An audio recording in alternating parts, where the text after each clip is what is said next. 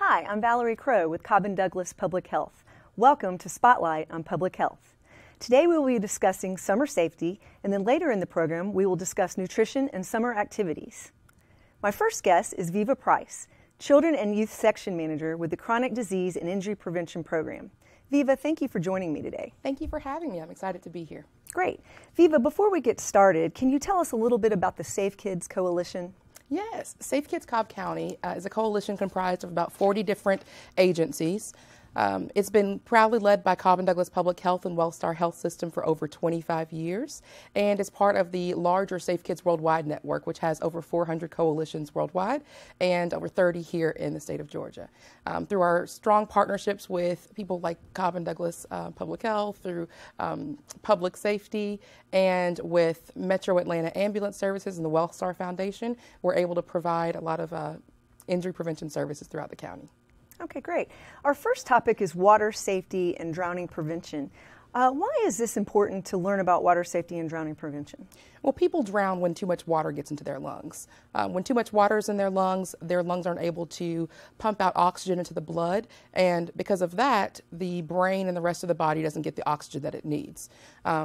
Drowning is typically called the silent killer a lot of times because it can take less than a minute for it to occur, and over 800 children die each year from drownings. And in addition to that, in addition to the drownings, for each child that drowns, there are at least 5 that go to the emergency room from near drowning incidents. Okay, and what age group has the highest drowning death rate? Well, children who are under 4 have the highest drowning death rate. For infants who are under 1, the home is typically the location where drownings occur most often, primarily in the bathtubs, and even in places like the toilet or even large buckets of water. Okay, and where do most drownings occur? For infants, the majority of drownings occur in the home, in places like the bathtub, and even in places like the toilet or in large buckets of water, because they're a little top heavy. For 1 to 4-year-olds, at home swimming pools, and for 5 to 17-year-old, natural bodies of water, such as lakes, creeks, oceans, things like that. Okay, and you mentioned swimming pool deaths. Do these deaths typically occur at home or at a public or community pool? Well, between 8 and 9 out of 10 of these deaths actually occur at home for children who are under 5. And a little under half of the fatalities among children 5 to 14 occur at public swimming pools. Okay, and what about fencing? How important is fencing around pools? Well, we know it's really important to keep barriers in place to prevent children from having access to pools. So Georgia law actually states that anyone who's a homeowner that has a pool on their property is mandated to have 4-foot fencing around, and the fencing also can't have more than 4 inches below. With that, the home is actually counted at some points. Sometimes the home itself can count as one of the barriers. However, if they're 4-sided fencing as opposed to 3, it's been proven to reduce the risk of death by 83%. Oh, wow. Okay. And what about pool drains? We hear a lot about that. Do we need to worry about drains? Yes, actually between 1990 and 2005, there were about 100 different reported cases of entrapment. So it is something to still worry about. Now, especially for those pools that were built prior to 2009, they may not have updated features like there's been a different drain cover, that there have been some updates so that it can prevent entrapment. Okay, and now isn't there some sort of law about pool drains? Or there is, so that's okay. why that's when I referenced the pools okay. that were made between okay. since 2009. So the Virginia Baker-Graham bill is what mandates that the drains themselves have operable covers, that they were replaced with drains that prevented entrapment and also had vacuum release valves. Okay. And then what about boating accidents? What can you tell me about boating accidents? Well, in 2012, 71% of fatal boating accidents, victims drowned. And of those, nearly 90% were not wearing a life jacket. So we know it's really important for them to wear those personal flotation devices. Okay, and I've heard about the life jacket loaner stations. Isn't there a program in Cobb County or? There is. I'm excited to tell about that. Okay. Actually, Safe Kids is partnered with Cobb Parks, with the U.S. Army Corps of Engineers, the Lake Allatoona Water Safety Task Force, and also with Ackworth Parks and Rec to create different loaner stations around our county. So at all of the area swimming pools that are public, there are loaner stations that are available for free for people to use with all different sizes, from infant life jackets all the way up to adults. And the same thing is true of our lake properties. And we've also partnered with the YMCA to provide provide some life jackets as well. Oh, that's great. All right, do you have some water and drowning safety tips that you can give us? Yes.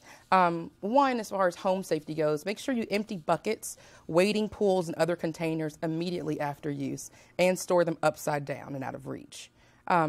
Children should only swim in designated and supervised areas, and teach children never to go near a pool drain with or without a cover, and to pin up long hair when they're actually in the water. Teach children to never swim alone and always use the buddy system, and use barriers to keep kids away from water when you're not around. In about 9 out of 10 drownings, there's actually an adult that's present. So it's important that adults are actually actively supervising youth, which means they're not on their phones, they're not reading a book, that they are actually doing nothing else besides supervising them. And also, if they are pre-K age, they need to be within reach when they're at the pool. Also, we say that they can use a Water Watcher Tag program, which Safe Kids promotes.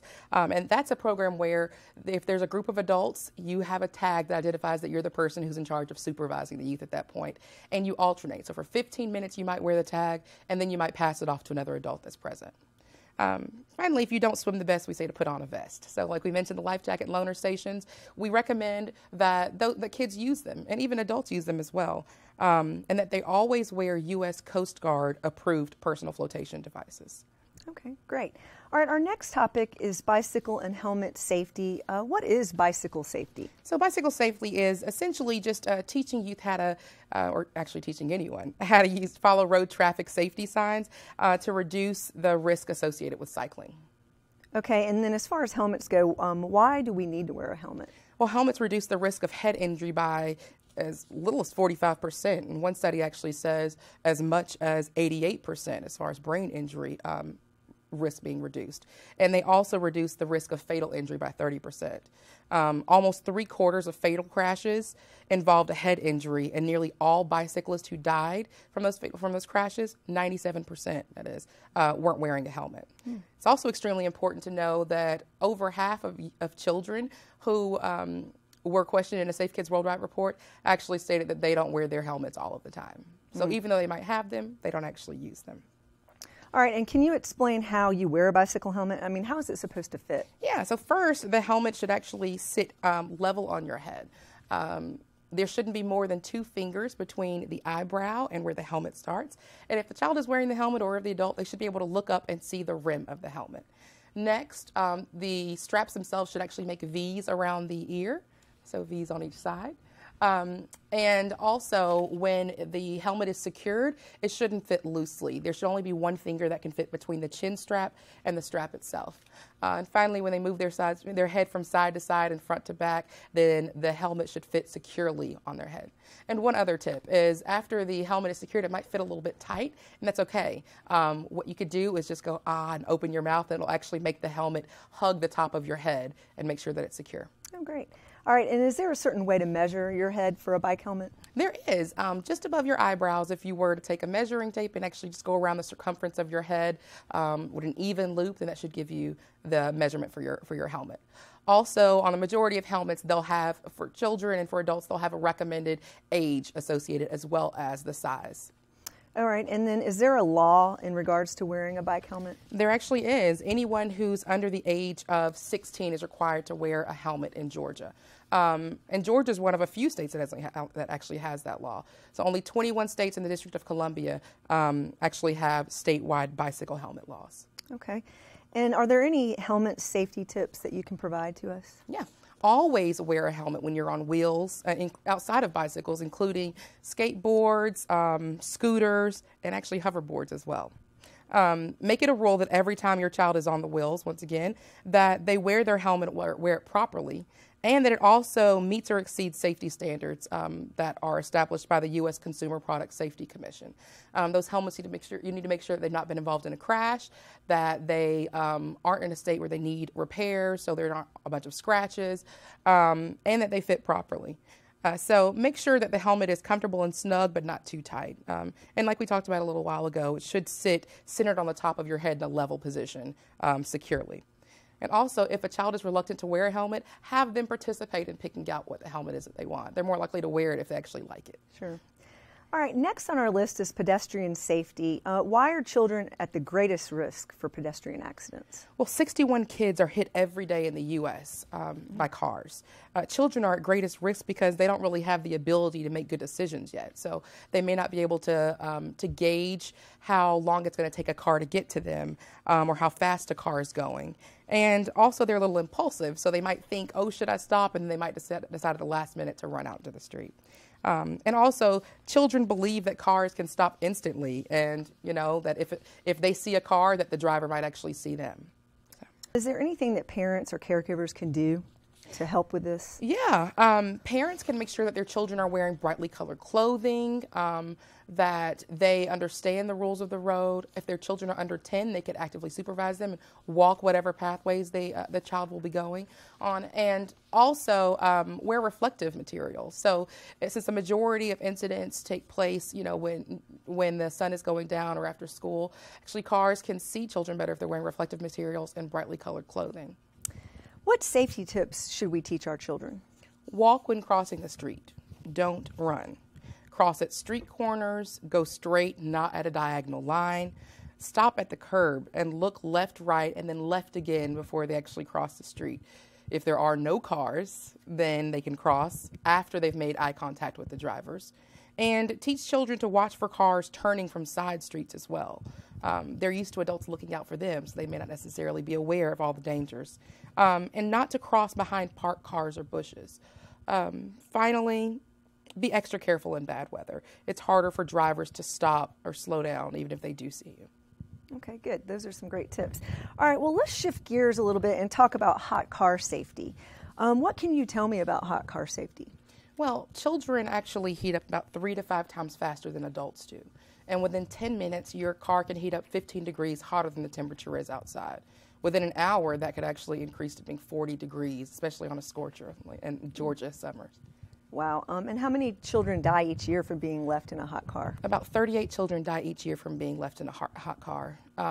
Over half of those are actually reported by parents to have been forgotten. So just parents that are busy multitasking, accidentally leaving them, and a little under 1/3 of them actually gained access to the car that was unoccupied. So a toddler, for example, might have grabbed the keys and gotten into the car, but they get in trouble and can't get themselves out.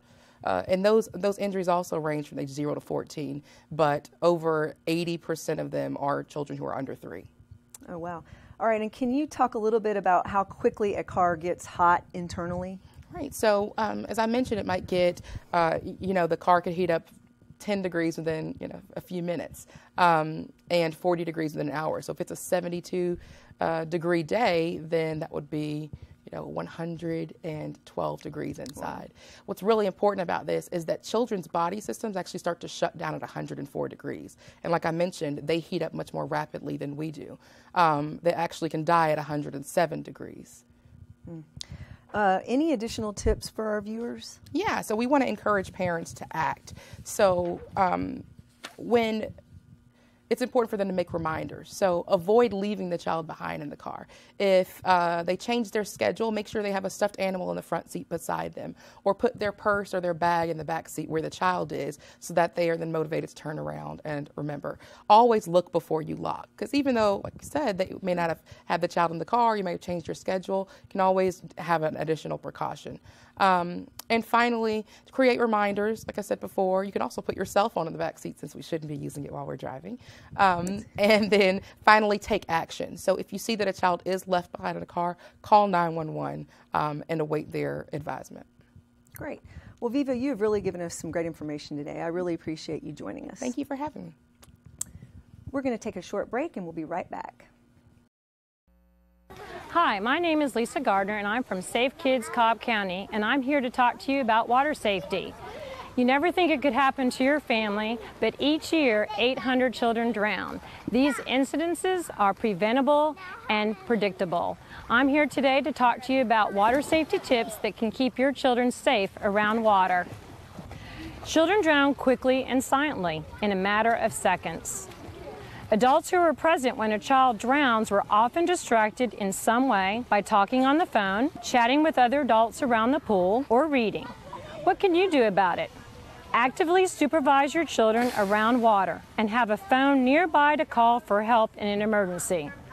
When there are several adults present and children are swimming, use a Water Watcher card to designate an adult as the Water Watcher to prevent gaps in supervision.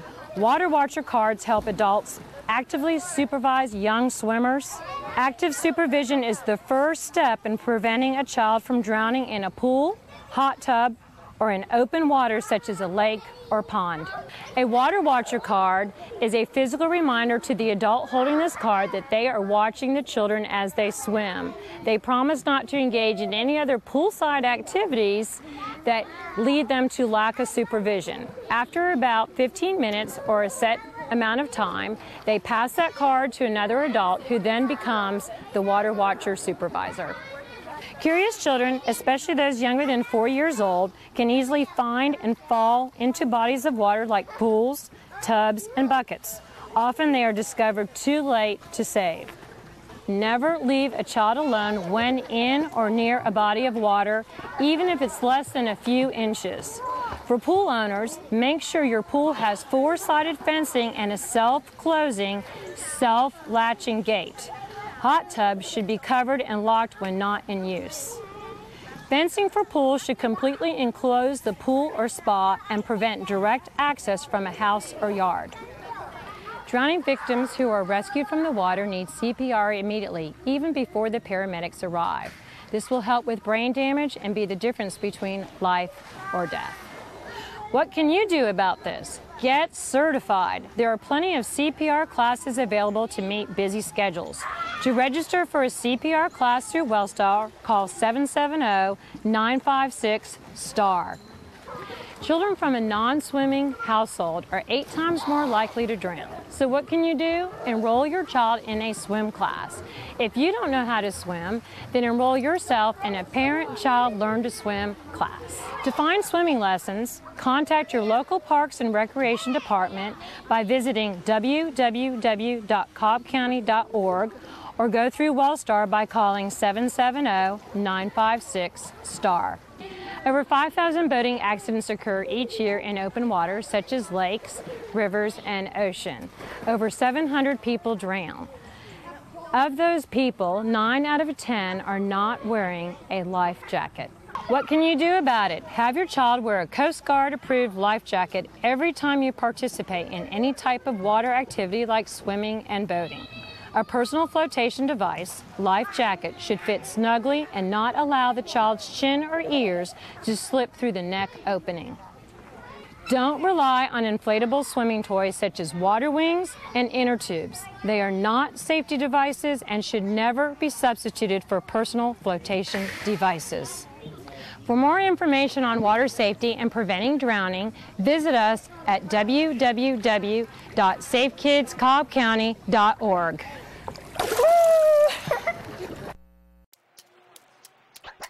Today is Saturday. Today is Saturday. Salad on Saturday, fruit on Friday, throw a ball Thursday.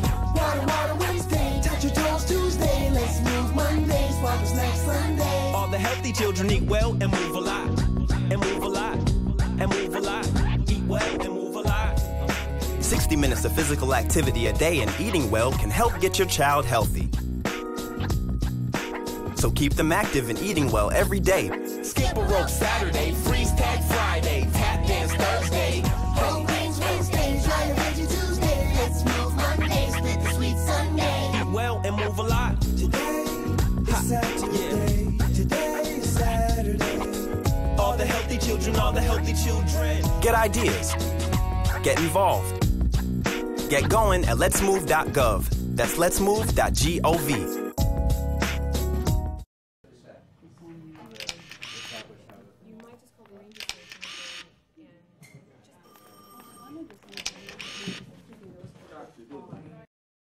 Welcome back to Spotlight on Public Health.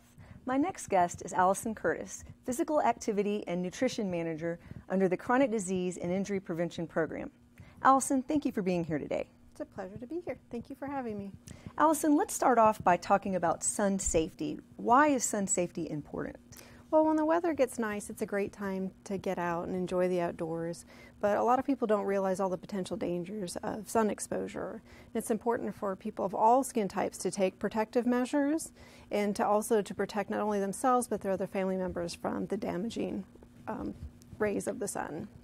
All right, and what is the recommended clothing when you're out in the sun? Tightly woven clothing in dark or vibrant prints is the recommendation for the best protection. Loosely woven or thin clothing can actually allow UV rays to get through to your skin, and the enhanced pigmentation of the darker and vibrant colors actually absorbs some of the UV rays to help protect you. Something else to note is that both worn and faded fabrics actually lose their protectivity, and that when clothes become wet, they lose 30 to 50% of their protective quality. Wow. Is there a certain time of day when the sun is the strongest and most dangerous? Yes, so the American Academy of Dermatology recommends to avoid being out in the sun between the hours of 10 a.m. and 4 p.m., particularly April through October. But anytime you're going to be spending an extended period outside during any of the daylight hours at any time of year, we would recommend using some protection. All right, and what about sunscreen? What does a sunscreen's SPF number mean, and what is SPF? So SPF, the sun protection factor, is a multiplication factor for the amount of time protection you will get when you're out in the sun. So for example, if someone's fair-skinned and they may burn within 20 minutes, using SPF of 15 would actually give them up to 300 minutes of protection from that damage. But of course, you do have to take into consideration factors like if you're going to be in water or excessive sweating, you're going to decrease that time amount. Okay, and at what age can parents or caregivers begin applying sunscreen to infants? Well, ideally, babies under 6 months should not be in direct sunlight. The American Medical Association does advise that at 6 months of age you can start using sunscreen on babies, but since their skin is so much more sensitive, the American Academy of Dermatology does recommend to still try and keep them in shade and out of the sun as much as possible, and to give them protective clothing as an added barrier, so long sleeves, long pants, wide-brimmed hat, and sunglasses. Okay, great. Can you offer some tips regarding sunscreen to our viewers? Yes, there's actually quite a few that I can recommend for you. So when you're choosing a sunscreen, you want to look for a minimum SPF of 15, and 30 and 50 would be preferred. You also want to make sure that it's water resistant or waterproof, and you want to use a broad spectrum. That will cover both UVA and UVB rays. Always check the expiration date, and if you do have an expired product, discard it. You need to make sure that you're applying the sunscreen generously and that you rub it in thoroughly. For most adults, you would need a ½ ounce to an ounce to fully cover all of your exposed skin. And also to make sure that you remember all areas such as your face, your neck, including your ears, tops of your feet, and if you have hard to reach areas, to have someone help you or use a spray. Is there a difference between the lotions and the sprays? The lotions would be preferable for better protection, but sprays will definitely give you an added benefit. And then a few other tips is that to make sure that you allow at least 15 minutes for it to fully absorb in. So if you are concerned about your vitamin D, you can apply just before you go outside. That will give you enough sun exposure to absorb the vitamin D and then still get the sun protection. And if you have thin or very short cropped hair, we do advise putting the sunscreen on your scalp or wearing a wide-brimmed hat for protection. And to protect your lips, you want to wear a lip balm with an SPF of at least 15, and to reapply your sunscreen at least every 2 hours to remain protected. All right, and is there anything else that you would like to add about sun safety? Some things that we would like, for people to be aware of is both hydration and then heat stroke. So especially when you're spending time outside, you're going to be, excessively sweating and whatnot, you're going to need to hydrate more. Most people are familiar with the 8x8 rule, which is to have 8 glasses of 8 ounces of water. But we advise a little bit differently than that. It's a great rule to start with, but to drink a ½ ounce of water for every pound. So if you weighed 150 pounds, you'd actually want to have 75 ounces of water during the day. For children, after 20 minutes of play, we do advise that they take 10 gulps of water, and a gulp would be a ½ ounce to help keep them hydrated. And know the signs of dehydration, such as flushed skin, feeling weakness, feeling fatigued easily, faster breathing, rapid heart rate, and then that can get advanced. Those symptoms may be dizziness, increased weakness, and labored breathing. And then for heat stroke, one of the first symptoms can be fainting, but the hallmark symptom is having an internal body temperature of 104 degrees. Additional symptoms could be a throbbing headache, dizziness, lightheadedness, lack of sweating despite the heat, having red, hot, or dry skin, muscle weakness or cramps, nausea and vomiting. And if you're having any of these type of symptoms, we would, advise you to seek medical advice. Sure. Okay. All right. Well, now let's talk a little bit about summer break and nutrition. Why is it important for families to watch their nutrition habits during the summer break? Well, overall, just to kind of give a recap of overall nutrition, overweight and obesity is a health epidemic in the United States, with 2/3 of adults and 1/3 of children being overweight or obese. And then within that, poor nutritional habits and lack of physical activity are directly linked with overweight and obesity. And then overweight and obesity are risk factors for chronic diseases such as cardiovascular disease, diabetes, stroke, and some types of cancers. And then poor nutritional habits can include things such as overconsumption of sugar-sweetened beverages, highly processed foods which are high in calories. They can be also high in sugars, fats, and salt.